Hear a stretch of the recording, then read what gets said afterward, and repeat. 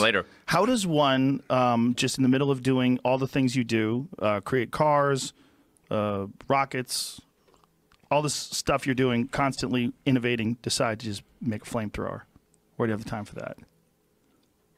Well, we didn't put a lot of time into the flamethrower.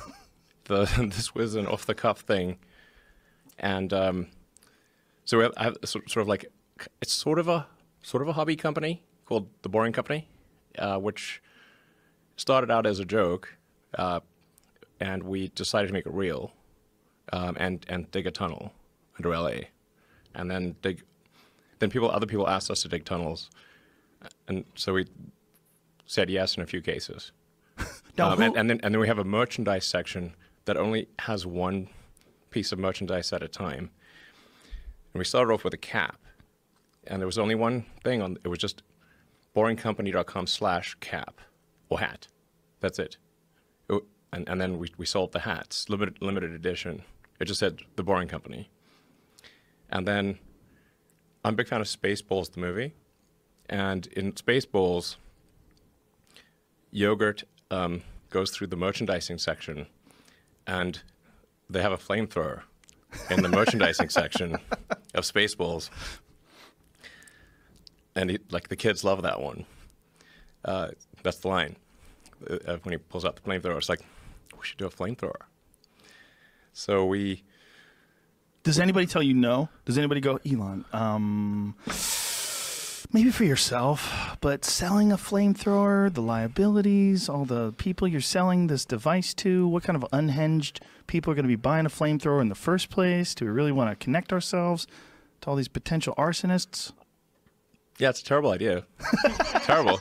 Shouldn't buy one. I said, don't buy this flamethrower. Don't buy it. Don't buy it. That's what I said.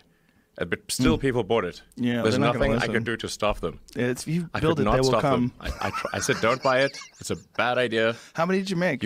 It's dangerous. It's wrong. Don't buy it. And still, people bought it. I just couldn't stop them. How many did you make? 20,000. And they're all gone. In 4 days. They sold out in 4 days. Are you going to do another run? No. No, that's it. Yes. Oh. I said we would do 20. We did 50,000 hats. That was $1 million. And he was like, okay, we'll sell something for $10 million, and that was 20,000 flamethrowers at $500 each. They went fast. Yeah, how do you have the time? How do you have the time to do that, though? I mean, I understand that it's not a big deal in terms of all the other things that you do, but how do you have time to do anything? I don't understand your time management skills. I mean, I didn't spend much time on this flamethrower. I mean, to be totally frank, it's actually just a roofing torch with an air rifle cover.